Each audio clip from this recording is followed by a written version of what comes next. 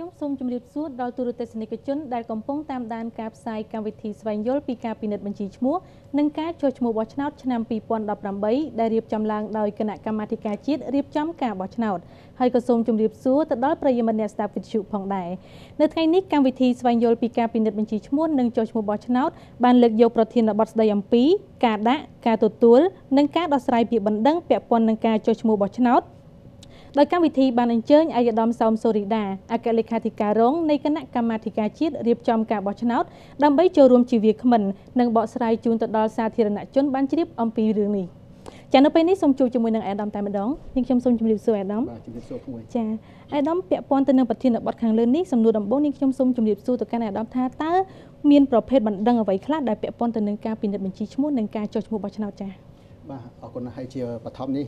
ខ្ញុំបាទសូមគោរពសម្ដេច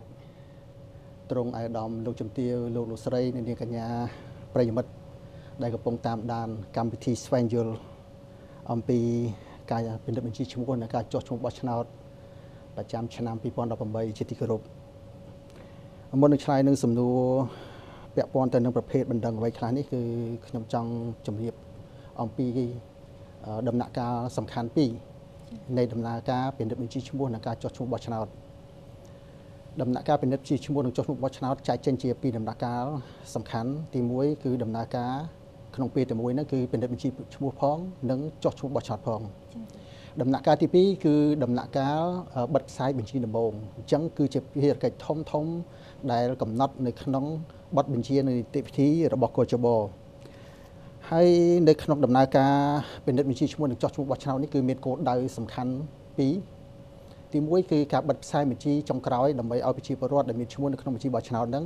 បានទៅមើលឈ្មោះរបស់ខ្លួននៅក្នុងបញ្ជីបោះឆ្នោតចុងក្រោយណាដើម្បីឲ្យដឹងថាឈ្មោះរបស់គាត់ហ្នឹងហើយនឹងទិន្នន័យរបស់អ្នកបោះឆ្នោតហ្នឹងបានកត់ត្រាត្រឹមត្រូវដែរឬទេក្នុងករណីដែលពិនិត្យឃើញថាឈ្មោះនិងទិន្នន័យត្រូវបានកត់ត្រាមិនបានត្រឹមត្រូវនោះអ្នកទៅពិនិត្យមើលឈ្មោះរបស់ខ្លួនហ្នឹងអាចស្នើសុំក្រុមចុះឈ្មោះបោះឆ្នោតដើម្បីធ្វើការកែតម្រូវឈ្មោះឬទិន្នន័យហើយនៅក្នុងករណីនេះគឺអ្នកសុំកែតម្រូវឈ្មោះនិងទិន្នន័យហ្នឹងត្រូវតែមានឯកសារគ្រប់ផុសតាងគ្រប់គ្រាន់ដើម្បីបញ្ជាក់អំពីការកែតម្រូវនេះបាទនេះគឺជាចំណុចទី1តាក់ទងទៅនឹងការពិនិត្យបញ្ជីឈ្មោះចំណែកឯការចុះឈ្មោះបោះឆ្នោតនេះគឺដូចយើងដឹងហើយថាប្រជាពលរដ្ឋដែលមានអាយុ18ឆ្នាំគិតដល់ថ្ងៃទី31ខែធ្នូឆ្នាំ2018ណាអ្នកដែលផ្លាស់ទីលំនៅចូលហើយនឹងអ្នកដែលមិនទាន់បានចុះឈ្មោះកន្លងមកនេះគឺគាត់មានសិទ្ធិចុះឈ្មោះបោះឆ្នោតនៅក្នុងរយៈពេល18ថ្ងៃដោយចាប់ផ្ដើមពីថ្ងៃទី1ខែតុលារហូតដល់ថ្ងៃទី18ខែតុលាឆ្នាំ2018នេះអញ្ចឹងនៅក្នុងដំណាក់កាលនេះគឺដំណើរការព្រមគ្នាទាំងការពិនិត្យបញ្ជីឈ្មោះនិងការចុះឈ្មោះបោះឆ្នោតអានេះគឺសូមជម្រាបបងប្អូនប្រជាពលរដ្ឋឲ្យបានយល់ជ្រាបពីកិច្ចការនេះដំណាក់កាលទី2សំខាន់នោះគឺដំណាក់កាលបិទផ្សាយបញ្ជីបោះឆ្នោតដំបូងអញ្ចឹងដំណើរការបិទផ្សាយបញ្ជីបោះឆ្នោតដំបូងនោះគឺមានគោលដៅសំខាន់ដើម្បីឲ្យអ្នកដែលមានសិទ្ធិបោះឆ្នោតហ្នឹងណាគាត់មានសិទ្ធិប្តឹងជនណាក៏ដោយមានសិទ្ធិប្តឹងតវ៉ាឬប្តឹងជំទាស់ទៅនឹងបញ្ជីបោះឆ្នោតដំបូងនេះបាទហើយអ្វីទីទៀតខ្ញុំនឹងជម្រាបជូនថាតើប្រភេទបណ្ដឹងអ្វីខ្លះដែលកើតឡើងនៅក្នុងពេលពិនិត្យបញ្ជីឈ្មោះនិងការចុះឈ្មោះបោះឆ្នោតអញ្ចឹងខ្ញុំបានបញ្ជាក់មិញខាងដើមហើយថាក្នុងដំណើរការពិនិត្យបញ្ជីឈ្មោះចុះឈ្មោះបោះឆ្នោតហ្នឹងដំណាក់កាលទី1ដំណាក់កាលធំហ្នឹងមានបញ្ហាខ្លះក្នុងករណីដែលបងប្អូនប្រជាពលរដ្ឋមើលឃើញឈ្មោះរបស់ខ្លួននឹងទិន្នន័យកត់ត្រាមិនបានត្រឹមត្រូវទេគឺអត់មានការប្តឹងទេគឺគាត់ស្នើសុំក្រុមចុះឈ្មោះបោះឆ្នោតដើម្បីធ្វើការកែតម្រូវឈ្មោះនិងទិន្នន័យដោយយកទៅជាមួយដោយឯកសារផ្លូវការដែលគាត់ប្រើសម្រាប់ការបោះឆ្នោតដើម្បីធ្វើការកែតម្រូវឈ្មោះនិងទិន្នន័យអត់មានការប្តឹងទេប៉ុន្តែនៅក្នុងករណីអាចប្តឹងបានគឺមាន2ករណីករណីទី1គឺករណីអ្នកសុំចុះឈ្មោះបោះឆ្នោតហ្នឹងត្រូវបានបដិសេធការសុំចុះឈ្មោះបោះឆ្នោតដោយក្រុមចុះឈ្មោះបោះឆ្នោតករណីនេះគឺប្រសិនបើគាត់មិនពេញចិត្តនឹងការសម្រេចមិនព្រមចុះឈ្មោះឲ្យគាត់ទេគឺគាត់មានសិទ្ធិប្តឹងអំពីករណីការបដិសេធការសុំចុះឈ្មោះបោះឆ្នោតរបស់ក្រុមចុះឈ្មោះបោះឆ្នោតទី1ទី2អាចប្តឹងដែរនៅក្នុងពេលហ្នឹងគឺប្តឹងចំពោះបុគ្គលទាំងឡាយណាដែលប្រព្រឹត្តល្មើសច្បាប់អញ្ចឹងករណីពីបណ្ដឹងនេះគឺខុសគ្នាបណ្ដឹងទី1គឺបណ្ដឹងសុំ សុំចុះឈ្មោះបោះឆ្នោតបណ្ដឹងទី2គឺសុំដាក់ទោសជនដែលប្រព្រឹត្តល្មើសអញ្ចឹងជនណាក៏ដោយក៏មានសិទ្ធិប្តឹងចំពោះការប្រព្រឹត្តល្មើសទៅលើច្បាប់បោះឆ្នោតនិងបទបញ្ជានីតិវិធីរបស់កជបដែរពាក្យបណ្ដឹង2ណាកើតឡើងនៅក្នុងស្ថានភាពតែមួយគឺពេលចុះឈ្មោះបោះឆ្នោតចំណែកឯនៅពេលបិទផ្សាយបញ្ជីដំបូងអញ្ចឹងពេលបិទផ្សាយបញ្ជីដំបូងនោះវាមានប្រភេទបណ្ដឹងច្រើនណានៅក្នុងមាត្រា61ចែងច្បាស់អំពីប្រភេទនៃបណ្ដឹងដែលពាក់ព័ន្ធទៅនឹងការបិទផ្សាយបញ្ជីដំបូងប្រភេទទី1នោះគឺប្រភេទបណ្ដឹងសុំកែតម្រូវឈ្មោះឬនឹងទិន្នន័យក្នុងបញ្ជីបោះឆ្នោតអញ្ចឹងយើងត្រឡប់មកខាងដើមបន្តិចខាងដើមយើងអត់នៅពេលដែលឈ្មោះនឹងទិន្នន័យដែលគាត់ត្រឹមបានត្រឹមត្រូវអត់មានបណ្ដឹងទេក៏ប៉ុន្តែនៅពេលបិទផ្សាយបញ្ជីដំបូងឃើញឈ្មោះនឹងទិន្នន័យគាត់ត្រឹមបានត្រឹមត្រូវច្បាប់តម្រូវឲ្យជនដែលឈ្មោះរបស់ខ្លួននឹងទិន្នន័យគាត់ត្រឹមត្រូវក្នុងជីវបោះឆ្នោតនេះគឺធ្វើការប្តឹងតវ៉ាអញ្ចឹងពាក្យថាប្តឹងតវ៉ាគឺប្តឹងដើម្បីប្រយោជន៍ផុសខ្លួនឯង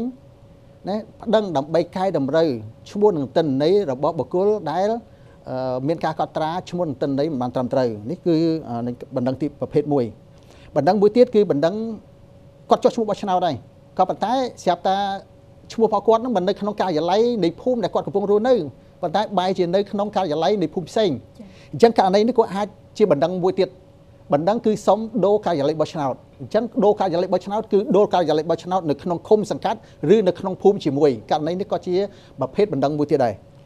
បណ្ដឹងមួយទៀតគឺបណ្ដឹងសុំរក្សាឈ្មោះនៅក្នុងបញ្ជីបោះឆ្នោតនោះមានន័យថាគាត់បានចុះឈ្មោះបោះឆ្នោតហើយគាត់មានបង្កាន់ដៃបញ្ជាក់ការចុះឈ្មោះបោះឆ្នោតហើយប៉ុន្តែគាត់បែរជាគ្មានឈ្មោះនៅក្នុងបញ្ជីបោះឆ្នោតឬក៏គាត់មានឈ្មោះនៅក្នុងបញ្ជីដែលត្រូវលុបចេញពីបញ្ជីបោះឆ្នោតទៅវិញអញ្ចឹងក្នុងករណីនេះគឺអ្នកប្តឹងតវ៉ាមានសិទ្ធិប្តឹងដើម្បីសុំរក្សាឈ្មោះរបស់គាត់នៅក្នុងបញ្ជីបោះឆ្នោតបាទនេះគឺជាប្រភេទបណ្ដឹងតាក់ទងទៅនឹងបណ្ដឹងតវ៉ាបាទចំណែកឯបណ្ដឹងមួយទៀតគេហៅថាពាក្យបណ្ដឹងជំទាស់ពាក្យបណ្ដឹងជំទាស់ហ្នឹងក៏មានលក្ខណៈផ្សេងឬខុសគ្នាពីបណ្ដឹងតវ៉ាពាក្យបណ្ដឹងជំទាស់គឺធ្វើចំពោះជនទាំងឡាយណាដែលមានភ័ស្តុតាងគ្រប់គ្រាន់ជំទាស់ទាំងនឹងការមានឈ្មោះរបស់អ្នកផ្សេងអ្នកទី2ដែលគាត់មានឯកសារបញ្ជាក់ថាជននោះពុំមានលក្ខខណ្ឌគ្រប់គ្រាន់ដើម្បីមានឈ្មោះនៅក្នុងបញ្ជីបោះឆ្នោតអញ្ចឹងនោះគេហៅថាប្តឹងជំទាស់អញ្ចឹងប្តឹងជំទាស់គឺប្តឹងមិនឲ្យមានឈ្មោះនៅក្នុងបញ្ជីបោះឆ្នោតទៅលើជនទាំងឡាយណាដែលពុំមានលក្ខខណ្ឌគ្រប់គ្រាន់ដើម្បីមានឈ្មោះនៅក្នុងបញ្ជីបោះឆ្នោតអញ្ចឹងលក្ខខណ្ឌដើម្បីមានឈ្មោះនៅក្នុងបញ្ជីបោះឆ្នោតខ្ញុំសូមបញ្ជាក់បន្តិចទី1លក្ខខណ្ឌទី1គឺគាត់មានសញ្ជាតិខ្មែរណាក្នុងករណីដែលអត់មានសញ្ជាតិខ្មែរទេមានន័យថាមិនគ្រប់មិនទាន់មានលក្ខខណ្ឌសញ្ជាតិខ្មែរទេអញ្ចឹងគេមានសិទ្ធិប្តឹងមិនឲ្យមានឈ្មោះនៅក្នុងជីវបោះឆ្នោតបានទី1ទី2គាត់ពុំមានគាត់ត្រូវមានអាយុ18ឆ្នាំប៉ុន្តែនៅពេលដែលគេមានភស្តុតាងបញ្ជាក់ថាជនណាមួយពុំមានអាយុគ្រប់18ឆ្នាំនោះក៏គេអាចប្តឹងជំទាស់មិនឲ្យមានឈ្មោះនៅក្នុងជីវបោះឆ្នោតដែរបាទមួយទៀតគឺអាចប្តឹងអំពីលំនៅឋានឬទីសំណាក់នៅក្នុងលក្ខខណ្ឌផុស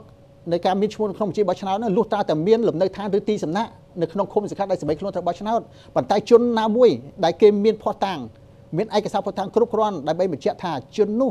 អត់មានលំនៅឋានឬគ្មានទីសំណាក់នៅក្នុងឃុំសង្កាត់ដែលគាត់ត្រូវបោះឆ្នោតគូគេមានសិទ្ធិប្តឹងជំទាស់មិនឲ្យមានឈ្មោះនៅក្នុងបញ្ជីបោះឆ្នោតនៃការិយាល័យបោះឆ្នោតនៅក្នុងឃុំសង្កាត់នោះដែរបាទនេះគឺជាចំណុចដែលទី3ចំណុចទី4គេអាចប្តឹងជំទាស់មិនឲ្យមានឈ្មោះនៅក្នុងបញ្ជីបោះឆ្នោតនៅក្នុងករណីដែលគេមានភស្តុតាងបញ្ជាក់ថាជនណាម្នាក់ត្រូវបានតុលាការផ្តន្ទាទោសដាក់ពន្ធនាគារឬជននោះស្ថិតក្នុងស្ថានភាពជាប់ពន្ធនាគារណាឲ្យតែមានភស្តុតាងគ្រប់គ្រាន់គឺគេមានសិទ្ធិប្តឹងឬក៏ជននោះត្រូវបានដកសិទ្ធិហូតសិទ្ធិបោះឆ្នោតបាទនេះគឺជាលក្ខខណ្ឌទី4ណាក៏គេមានសិទ្ធិប្តឹងជំទាស់អំពីការមានឈ្មោះនៅក្នុងបញ្ជីបោះឆ្នោតផងដែរមួយទៀតលក្ខខណ្ឌទី5គឺពាក់ព័ន្ធទៅនឹងជនវិកលចរិតឬជនស្ថិតក្រោមអាណាព្យាបាលចំណុចនេះបើសិនជាអ្នកប្តឹងជំទាស់មានឯកសារគ្រប់គ្រាន់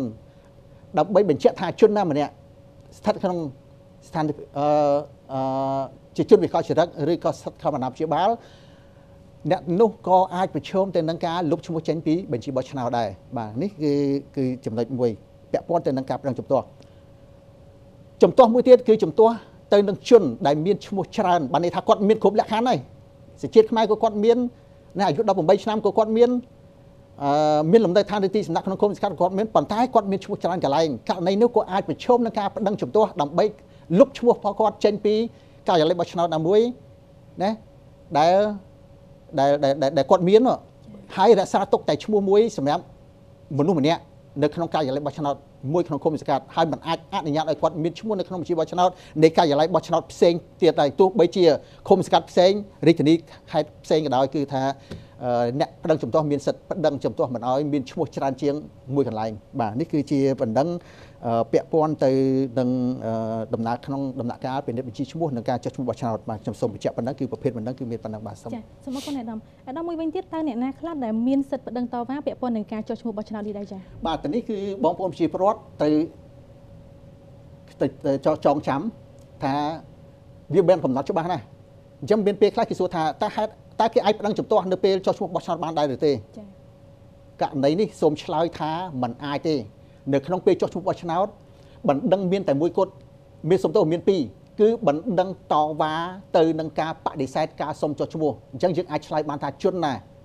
ាគឺជនដែលត្រូវគេជំទាស់មិនឲ្យចុះឈ្មោះបោះឆ្នោតឬជំទាស់ការបដិសេធការសុំចុះឈ្មោះបោះឆ្នោតរបស់គាត់អញ្ចឹងគាត់មានសិទ្ធិប្តឹងតវ៉ាដើម្បីសុំសិទ្ធិដើម្បីមានឈ្មោះនៅក្នុងជីបោះឆ្នោតនេះគឺជាចំណុចទី1ពាក់ព័ន្ធទៅនឹងជនណាមានសិទ្ធិប្តឹងនឹងការចុះឈ្មោះបោះឆ្នោតប៉ុន្តែទន្ទឹមនឹងពេលនឹងដែរនេះក៏អាចមានករណីបណ្ដឹងពាក់ព័ន្ធទៅនឹងការដាក់ទោសចំពោះជនប្រព្រឹត្តល្មើសច្បាប់បោះឆ្នោតបទបញ្ជានីតិវិធីឬក៏រំសិលធម៌ផងដែរបាទអញ្ចឹងយើងឃើញថាពាក់ព័ន្ធនឹងការចុះឈ្មោះបោះឆ្នោតគឺមានតែជនដែលត្រូវក្រុមចុះឈ្មោះបោះឆ្នោតបដិសេធការសុំចុះឈ្មោះបោះឆ្នោតរបស់ពួកគាត់ទេអានេះឆ្លើយឲ្យចំនឹងសំណួរតែម្ដងបាទចាអាដាមពាក់ព័ន្ធទៅនឹងបញ្ជីបោះឆ្នោតដំបូងវិញតើអ្នកណាខ្លះដែលមានសិទ្ធិប្តឹងតវ៉ាឬនឹងប្តឹងជំទាស់នៅក្នុងដំណាក់កាលបិទផ្សាយបញ្ជីបោះឆ្នោតដំបូងចាបាទនៅក្នុងបញ្ជីបោះឆ្នោតដំបូងហើយមិនខ្ញុំបានរំលេចករណីបណ្ដឹងរួចហើយណាថានៅក្នុងការបិទផ្សាយបញ្ជីបោះឆ្នោតដំបូងមានករណីបណ្ដឹងឯខ្លះអញ្ចឹងជនដែលពាក់ព័ន្ធនឹងបណ្ដឹងនោះគឺជាជនដែលមានសិទ្ធិនៅក្នុងការប្តឹងប៉ុន្តែចំណុចមួយគឺជាចំណុចដែលសំខាន់ដែលវាខុសគ្នាទៅនឹងការប្តឹងនៅក្នុងពេលចុះឈ្មោះបោះឆ្នោតគឺជនណាក៏ដោយឬតំណាងជនណាក៏ដោយឬតំណាងមានន័យថាគាត់អាចប្តឹងដោយផ្ទាល់ខ្លួនគាត់ក៏បានគាត់ប្តឹងតាមរយៈតំណាងក៏បានអញ្ចឹងចំណុចពាក់ព័ន្ធទៅនឹងការបិទផ្សាយបញ្ជីដំបូងនេះគឺទាំងសម័យខ្លួនក៏អាចប្តឹងបានទាំងតំណាងក៏អាចប្តឹងបានប៉ុន្តែនៅក្នុងការចុះឈ្មោះបោះឆ្នោតគឺសម័យខ្លួនផ្ទាល់គាត់ដាក់ពាក្យបណ្ដឹងហើយបន្ទាប់ពីបណ្ដឹងគាត់តយ៉ាងម៉េចយ៉ាងម៉ាបានន័យថាក្នុងដំណាក់កាលដំបូងគឺសម័យខ្លួនតែដាក់ពាក្យបណ្ដឹងហើយប៉ុន្តែតបណ្ដឹងទៅកោជបឬតបណ្ដឹងទៅក្រមប្រឹក្សាធម្មនុញ្ញអាហ្នឹងគឺអាចប្តឹងតាមរយៈតំណាងបានប៉ុន្តែដែលឡែកសម្រាប់ការប្តឹងតវ៉ាឬប្តឹងជំទាស់ទៅនឹងបញ្ជីបោះឆ្នោតដំបូងនេះគឺជនណាក៏ដោយនៅក្នុងច្បាប់គឺកំណត់ថាជនណាក៏ដោយឬតំណាងមានសិទ្ធិប្តឹងតវ៉ាឬជំទាស់ទៅនឹងការបិទផ្សាយបញ្ជីបោះឆ្នោតដំបូងអញ្ចឹងការប្តឹងតវ៉ាដូចខ្ញុំបានបញ្ជាក់អញ្ចឹងមាន3ប្រភេទប្តឹងតវ៉ាអំពីការកែសុំកែតម្រូវឈ្មោះឬទិន្នន័យរបស់អ្នកបោះឆ្នោតប្តឹងតវ៉ាសុំបដូរការិយាល័យបោះឆ្នោតប្តឹងតវ៉ាសុំរិះសាឈ្មោះនៅក្នុងបញ្ជីបោះឆ្នោតគឺប្តឹងណាដោយខ្លួនឯងឬដោយតំណាងចំណុចមួយទៀតគឺពាក់ព័ន្ធទៅនឹងការប្តឹងជំទាស់គឺប្តឹងជំទាស់ទៅនឹ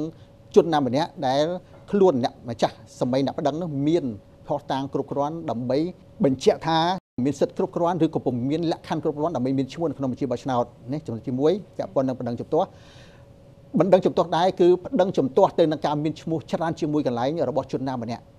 ់បាទអញ្ចឹងពាក្យប្តឹងតវ៉ានិងប្តឹងជំទាស់គឺវាខុសគ្នាត្រង់ចំណុចហ្នឹងហើយការប្តឹងតវ៉ាគឺតម្រូវឲ្យដាក់ពាក្យបណ្ដឹង3ច្បាប់ហើយបណ្ដឹងជំទាស់គឺការដាក់ពាក្យបណ្ដឹងពាក់ព័ន្ធនឹងបណ្ដឹងជំទាស់នេះគឺចំនួន4ច្បាប់បាទចា៎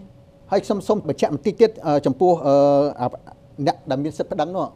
អ្នកមានសិទ្ធិប្តឹងគឺសម្រាប់ឆ្នាំដែលគ្មានការបោះឆ្នោតហ្នឹងគឺក្នុងរយៈពេល5ថ្ងៃបន្ទាប់ពីកោជបបានបិទផ្សាយបញ្ជីបោះឆ្នោតដំបូងហ្នឹងគឺ5ថ្ងៃបន្ទាប់មកគ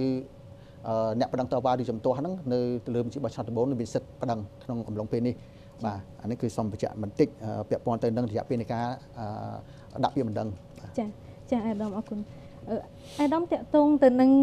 ងរយៈពេលនៃការប្តឹងតវ៉ាតើអ្នកប្តឹងតវ៉ាហ្នឹងត្រូវដាក់ពាក្យបណ្ដឹងនៅក្នុងរយៈពេលប្រហែលថ្ងៃដែរចាដូចខ្ញុំបានបញ្ជាក់អញ្ចឹងបើសិនជាប្តឹងតវ៉ាទៅនឹងការចុះឈ្មោះបោះឆ្នោតអ្នកប្តឹងត្រូវប្តឹងរយៈពេល3ថ្ងៃបន្ទាប់ពីការបដិសេធការសុំចុះឈ្មោះចាហើយក្រុមប្រឹក្សាឃុំសង្កាត់នេះគាត់ដោះស្រាយបណ្ដឹង3ថ្ងៃបន្ទាប់ពីទទួលបានពាក្យបណ្ដឹងក្នុងករណីដែលអ្នកប្តឹងតវ៉ាណាគាត់មិនពេញចិត្តនឹងការសម្រេចរបស់ក្រុមប្រឹក្សាឃុំសង្កាត់គាត់មានសិទ្ធិប្តឹងទៅកោជបក្នុងរយៈពេល5ថ្ងៃបន្ទាប់ពីទទួលបានសម្រងសេចក្តីសម្រេចបដិសេធការសុំចុះឈ្មោះបោះឆ្នោតទម្រង់បែបបទ1203ចា៎ចាប់គាត់ប្តឹងទៅកោជប5ថ្ងៃបន្ទាប់ពីថ្ងៃទទួលបានទម្រង់បែបបទ1203ហើយកោជបដោះស្រាយបណ្ដឹងណា 5ថ្ងៃបន្ទាប់ពីទទួលបានពាក្យបណ្ដឹងហើយនៅក្នុងករណីដែលអ្នកប្តឹងតវ៉ាមិនពេញចិត្តទៅនឹងសេចក្តីសម្រេចរបស់កោជបគាត់មានសិទ្ធិប្តឹងទៅក្រមប្រឹក្សាធម្មនុញ្ញក្នុងរយៈពេល5ថ្ងៃបន្ទាប់ពីទទួលបានសម្រងសេចក្តីសម្រេច1203ណារបស់កោជបបដិសេធការប្តឹងតវ៉ារបស់គាត់ហើយក្រមប្រឹក្សាធម្មនុញ្ញត្រូវដោះស្រាយពាក្យបណ្ដឹងរបស់គាត់រយៈពេល10ថ្ងៃនៅបន្ទាប់ពីថ្ងៃទទួលបានពាក្យបណ្ដឹងបាទនេះគឺជាពាក្យបណ្ដឹងពាក់ព័ន្ធទៅនឹងការប្តឹងតវ៉ាទៅនឹងការបដិសេធការសុំចុះឈ្មោះបោះឆ្នោតចាអរគុណអាដាមមួយវិញទៀតតើពាក្យបណ្ដឹងត្រូវធ្វើឡើងបែបណាដែរហើយត្រូវបញ្ជាក់នៅព័ត៌មានអ្វីខ្លះដែរនៅក្នុងនឹងចាបាទខ្ញុំសូមបញ្ជាក់ថាបណ្ដឹងពាក់ព័ន្ធការបោះឆ្នោតនេះគឺមាន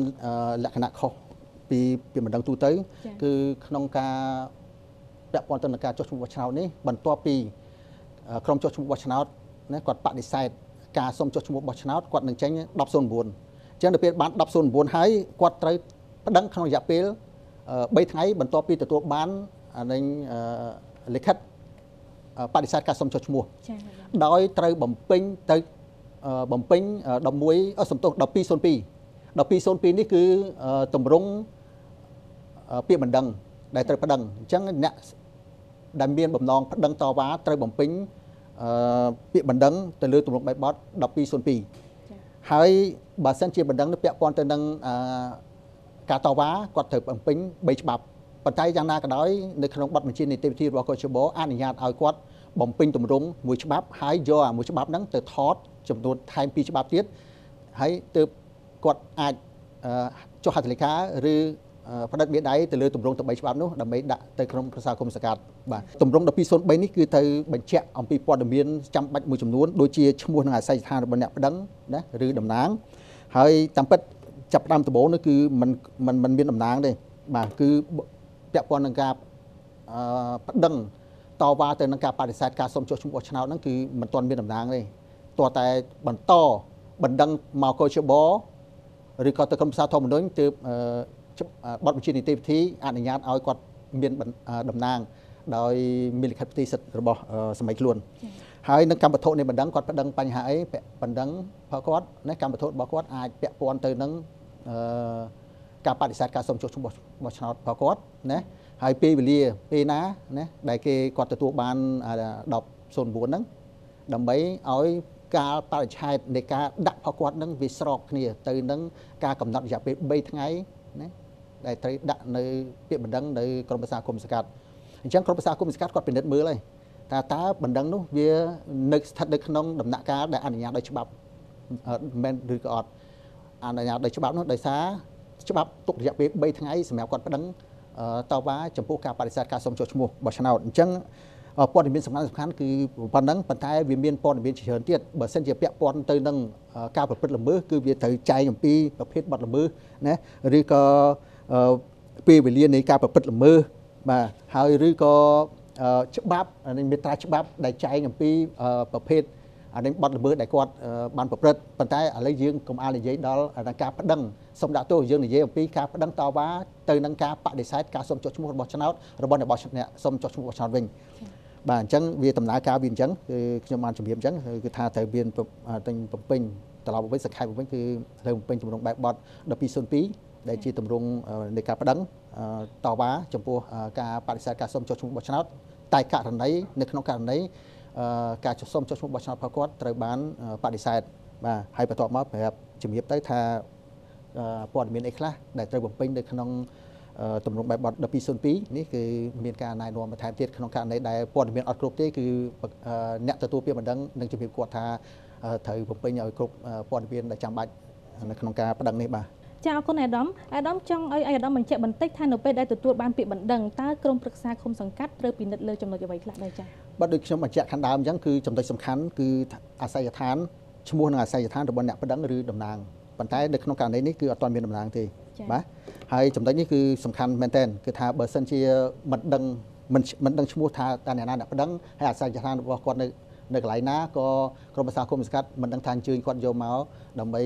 បើកសវនកម្មសម្រាប់ទៅលើពាក្យបណ្ដឹងរបស់គាត់យ៉ាងណាដែរទី2កម្មវត្ថុនៃបណ្ដឹងគាត់ពាក់ព័ន្ធទៅនឹងអីឥឡូវយើងយកឧទាហរណ៍ខាងដើមមិញថាបណ្ដឹងរបស់គាត់ហ្នឹងគឺពាក់ព័ន្ធទៅនឹងការបដិសេធការសុំចុះឈ្មោះបោះឆ្នោតរបស់គាត់បាទហើយមួយទៀតទៅពិនិត្យមើលរយៈពេល3ថ្ងៃដែលកំណត់ដោយច្បាប់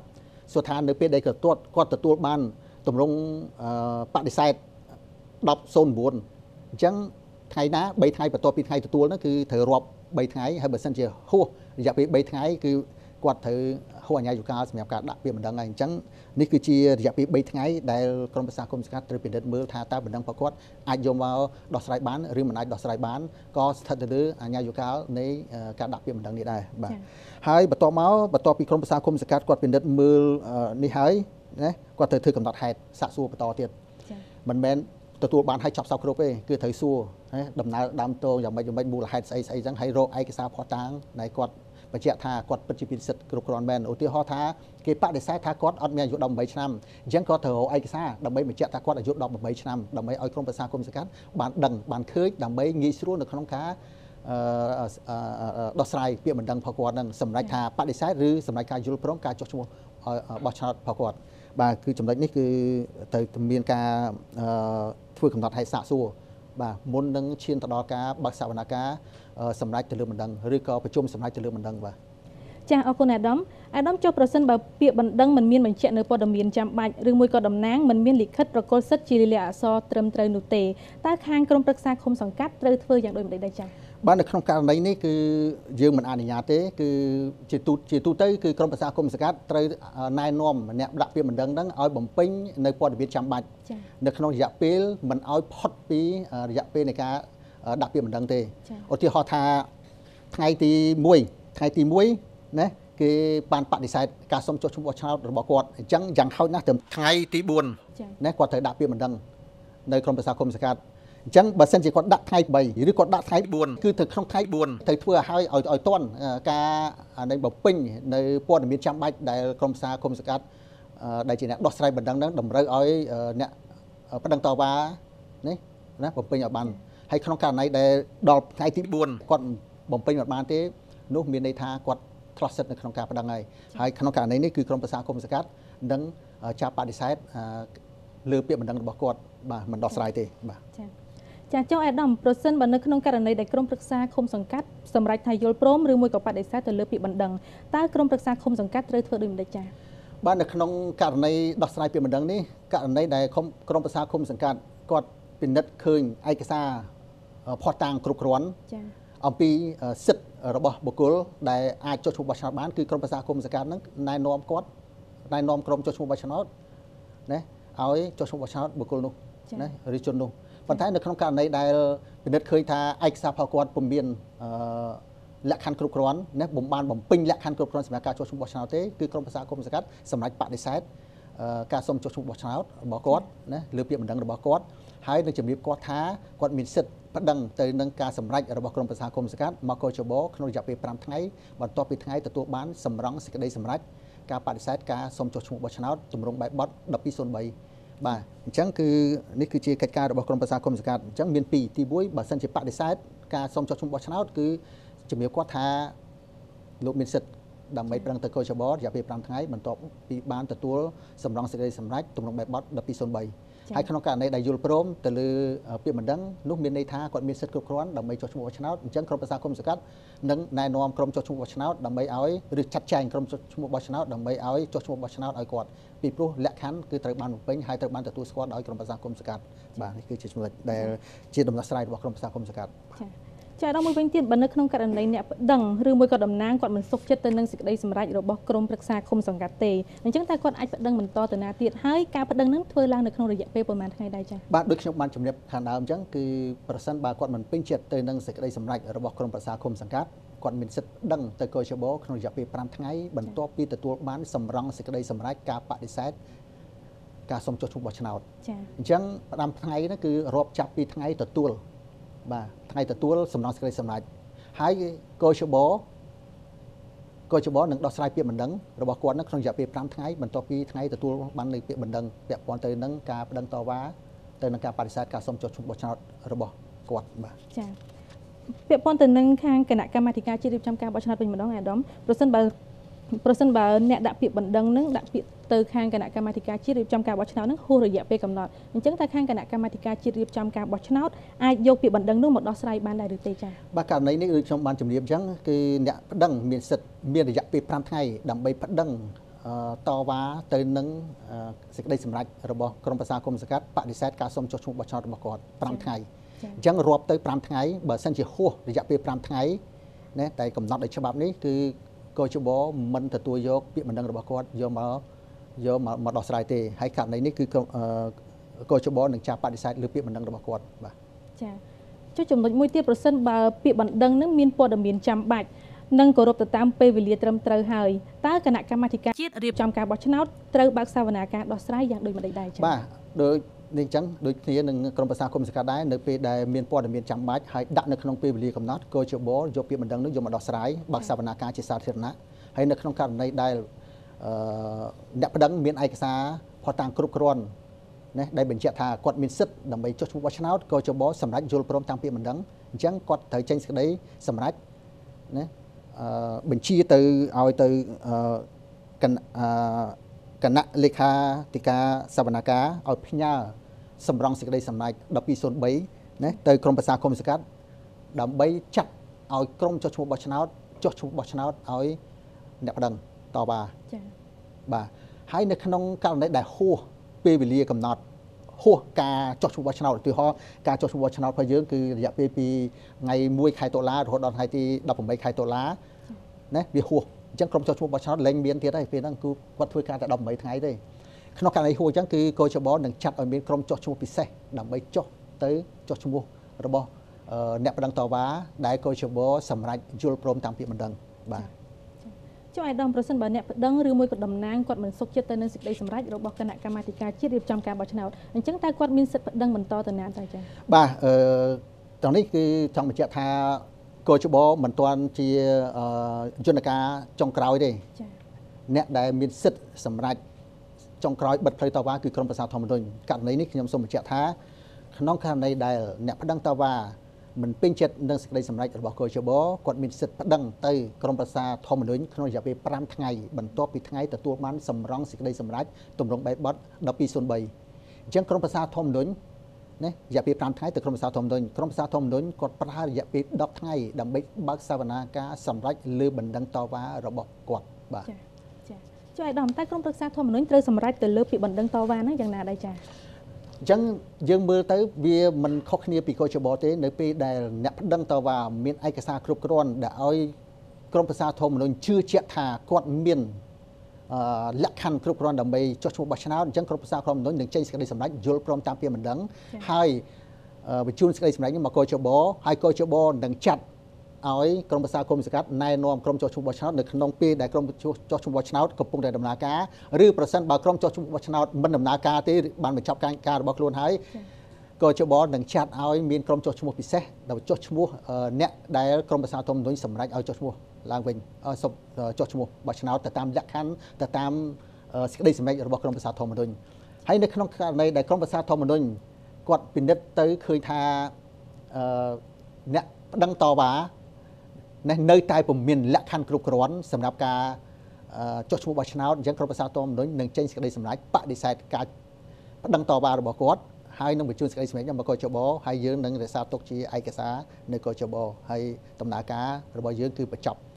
ទៅក្រុមប្រឹក្សាធម្មនុញ្ញបាទបិទផ្លូវតវ៉ាបាទពាក្យបណ្ដឹងនេះបាទចាសូមអរគុណអាដាមជាចុងក្រោយតើអាដាមមានអ្វីបន្ថែមដើម្បីជម្រាបជូនទៅដល់សាធារណជនកាន់តែជ្រាបអំពីបញ្ហានេះដែរទេបាទខ្ញុំសូមបញ្ជាក់បន្តិចអំពី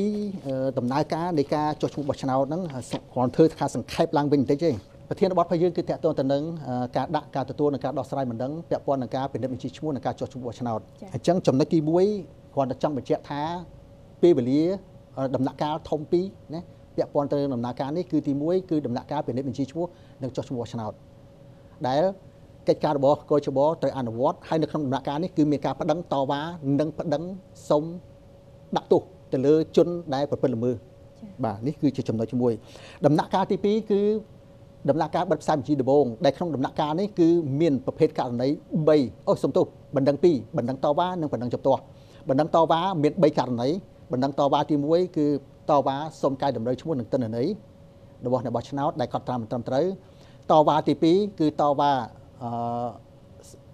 សុំរក្សាឈ្មោះនៅក្នុងបញ្ជីបោះឆ្នោតពីព្រោះគាត់បានចុះឈ្មោះបោះឆ្នោតបែរជាបាត់ឈ្មោះក្នុងបញ្ជីបោះឆ្នោតណាអញ្ចឹងអានេះករណីទី2ករណីទី3គឺប្តឹងសុំប្តូរការិយាល័យគាត់មានឈ្មោះគាត់ចុះឈ្មោះនៅការិយាល័យបោះឆ្នោតមួយ ដែលនៅភូមិរបស់គាត់ស្រាប់តែមិនមានឈ្មោះនៅក្នុងការិយាល័យហ្នឹងបែរជាមានឈ្មោះនៅការិយាល័យបោះឆ្នោតនៃភូមិផ្សេងអញ្ចឹងក៏គាត់មានសិទ្ធិប្តឹងតវ៉ាសុំដូរឈ្មោះរបស់គាត់មកការិយាល័យរបស់គាត់នៅក្នុងភូមិរបស់គាត់ផងបានផងដែរក្នុងដំណាក់កាលនេះអានេះក៏សូមជំរាបអញ្ចឹងហើយប្រភេទបណ្ដឹងមួយទៀតគឺបណ្ដឹងជំទាស់នៅក្នុងពេលបិទផ្សាយមជ្ឈដំបូងហ្នឹងជំទាស់ទៅនឹងការជនណាម្នាក់ដែលអ្នកប្តឹងមានឯកសារភស្តុតាងគ្រប់គ្រាន់បញ្ជាក់ថាជននោះពុំមានលក្ខខណ្ឌគ្រប់គ្រាន់ដើម្បីមានឈ្មោះក្នុងជីវបោះឆ្នោតទី1គឺប្តឹងជំទាស់ទី1ប្តឹងជំទាស់ទី2ប្តឹងជំទាស់ទៅនឹងជនណាម្នាក់ដែលមានឈ្មោះច្រើនក្នុងបញ្ជីបោះឆ្នោតលើសពី1នៅក្នុងបញ្ជីបោះឆ្នោតអញ្ចឹងប្តឹងដើម្បីលុបឈ្មោះចេញទុករក្សាតែឈ្មោះមួយនៅក្នុងបញ្ជីបោះឆ្នោតទេបាទនេះគឺជាបញ្ហាតាក់ទងទៅនឹងបណ្ដឹងហើយចំណុចមួយទៀតគឺចង់បញ្ជាក់ផងដែរអំពីយន្តការនៃការដោះស្រាយបណ្ដឹងនៅក្នុងដំណើរការពិនិត្យបញ្ជីឈ្មោះនិងចុះឈ្មោះបោះឆ្នោតយន្តការនៃការដោះស្រាយបណ្ដឹងនៅក្នុងដំណាក់កាលនេះគឺមាន3គឺទី1គឺយន្តការថ្នាក់ក្រមប្រឹក្សាគុំសង្កាត់យន្តការទី2គឺយន្តការថ្នាក់គណៈកម្មការជាតិរៀបចំការបោះឆ្នោតយន្តការទី3គឺក្រមប្រឹក្សាធម្មនុញ្ញអញ្ចឹងចាប់ផ្ដើមដំបូងគឺយើងប្រើយន្តការទី1គឺក្រមប្រឹក្សាគុំសង្កាត់ក្នុងករណីដែលមិនពេញចិត្តនឹងការសម្ដែងរបស់ក្រមប្រឹក្សាគុំសង្កាត់គឺអ្នកប្តឹងមានសិទ្ធិប្តឹងមកកោជបក្នុងរយៈពេល5ថ្ងៃបន្ទាប់ពីទទួលបានសំណងសេចក្តីសម្រេច1203ក្នុងករណីដែលគាត់មិនពេញចិត្តទៅនឹងសេចក្តីសម្រេចរបស់កោជបគាត់មានសិទ្ធិប្តឹងទៅក្រមប្រឹក្សាធម្មនុញ្ញរយៈពេល5ថ្ងៃបន្ទាប់ពីទទួលបានសំណងសេចក្តីសម្រេច